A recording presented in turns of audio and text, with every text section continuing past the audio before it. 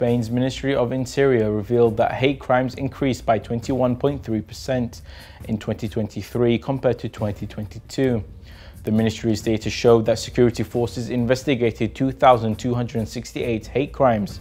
According to the data, 4 out of every 10 hate crimes involved racist and xenophobic speech, which is 856 cases, followed by crimes related to gender, 522 cases, and crimes stemming from ideological reasons, 352 cases. Spaniards constituted 62.1% of those who experienced hate crimes, while Moroccans and Colombians were the most frequently targeted among foreigners.